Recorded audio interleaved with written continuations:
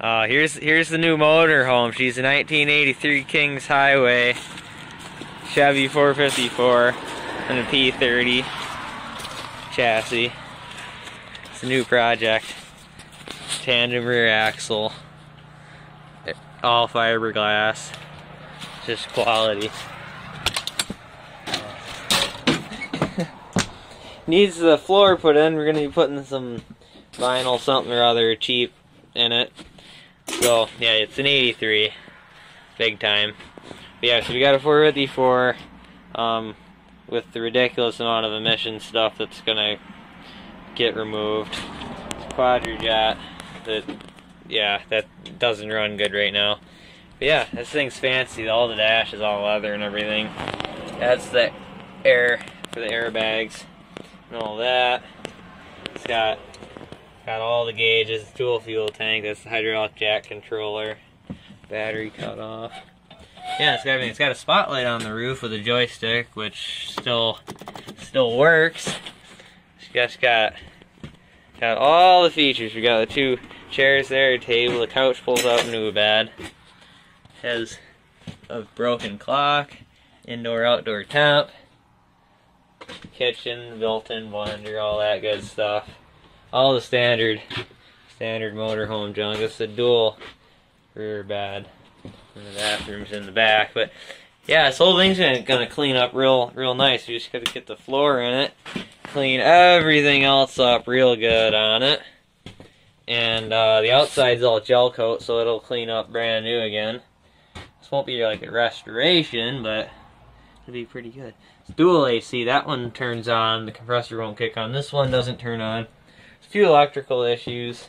There's a mouse there, and the heat, and it has dual heaters too. There's a big heater under there on that side. And then a little heater there. Central vacuum too, which is hooked up. But yeah, the hot water tank wants to light when you turn on. The fridge works. Microwave doesn't seem to have any power. We're gonna fix that. All this stuff looks like it'll work. Came with a phone. That also works. Quality flip phone, free. It's got a bunch of Alaska stickers on it, so it probably came from there. Yeah, it just needs a little bit of help, but everything with Blender works too. You gotta do an intro. Huh? You gotta do an intro. What it Are is. you recording? No, he is. Cold recording. start, cold start, cold start. Yeah, Here we go. It's not an old start, but it is a cold start. It's 22 degrees out. 454.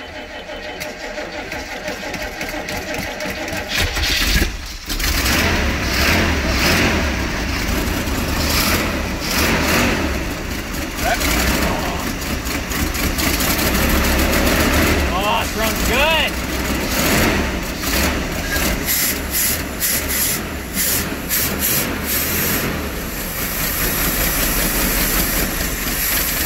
No idle yet. We're not idling yet.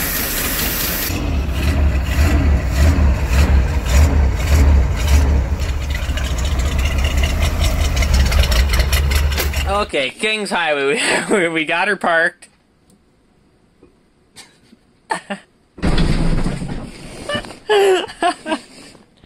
Yeah, so I blew reverse out of that.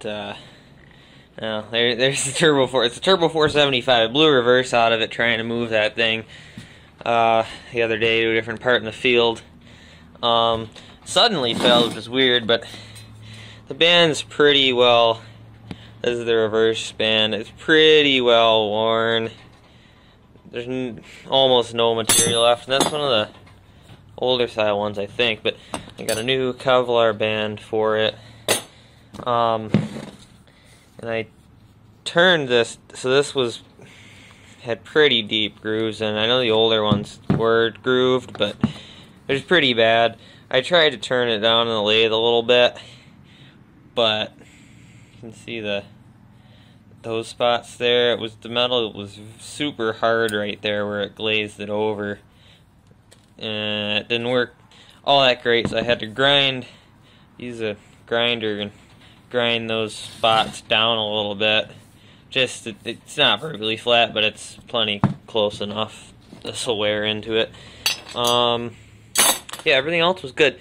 It had a date and a signature on the top December 3rd, 1988, so I assume it was rebuilt then.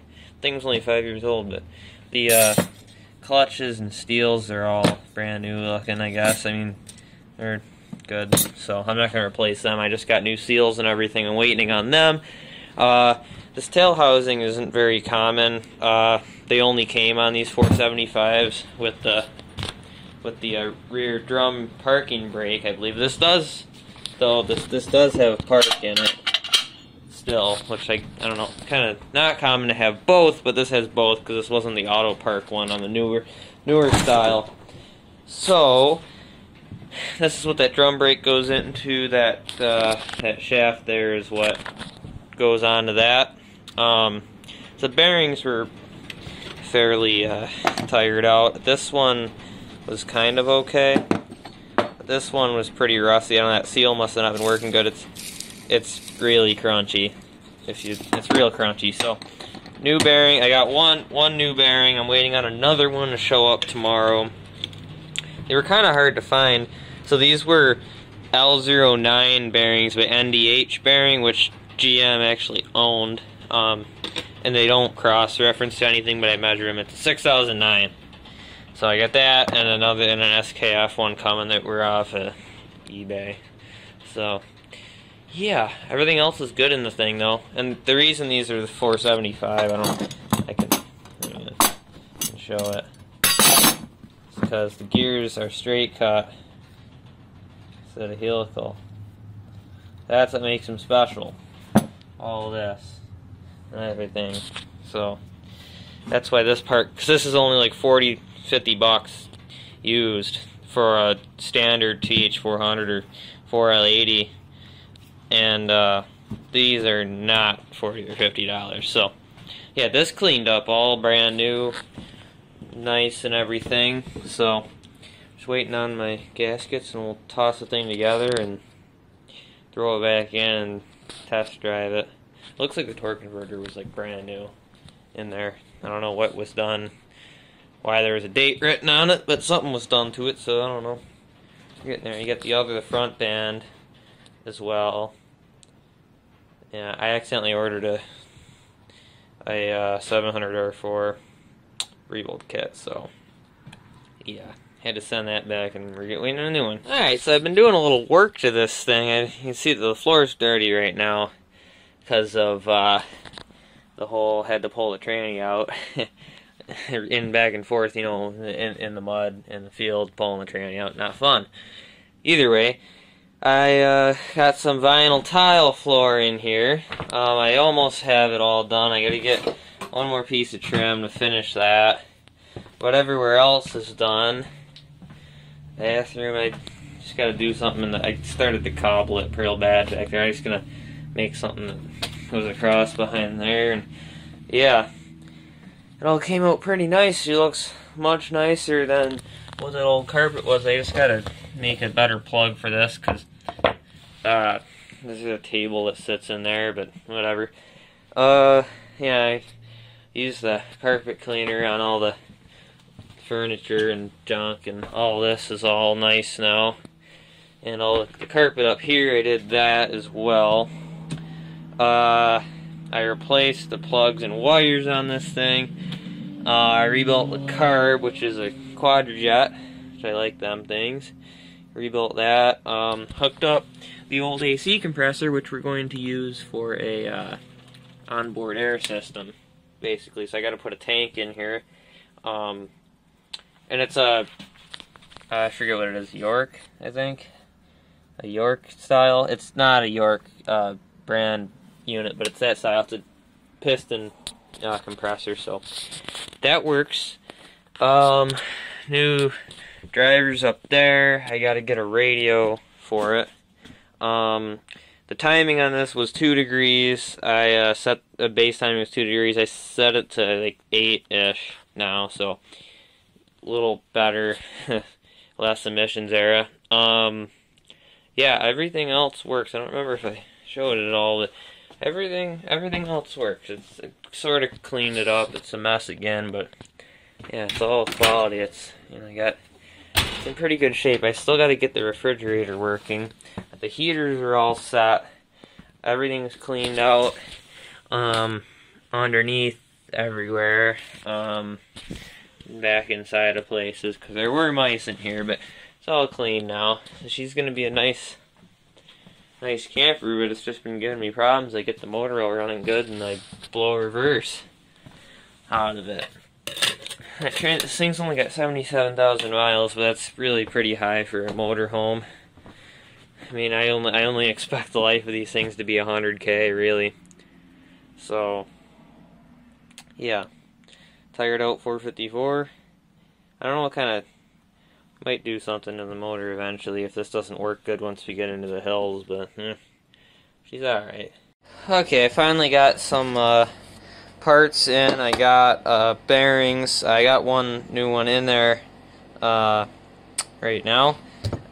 I gotta press, well, I don't have the press, but put this other bearing in. There's a spacer that goes in between them. Get that in. The tail housing is done. That's all brand new. My rebuild kit will be here. I got a filter, because apparently the kit didn't come with one.